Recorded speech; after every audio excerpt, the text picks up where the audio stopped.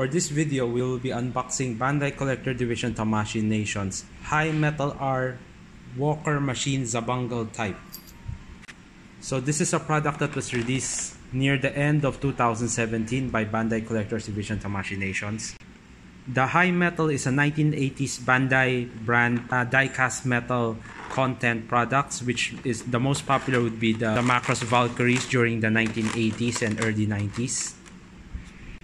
Here are some examples that I have. This is the Super Ostrich. You can see the High Metal logo, as well as the VF1S Strike Valkyrie. During the 1990s, Bandai continued to use the High Metal logo here. Now back to the product. So the item comes in two trays. The first tray being the figure and the weapons. The second tray is the other weapons, as well as the swappable fist, the wing, parts of the display, this one, the plastic display stand. Xabungle is very popular in Japan. That's the reason for a lot of Bandai products coming out.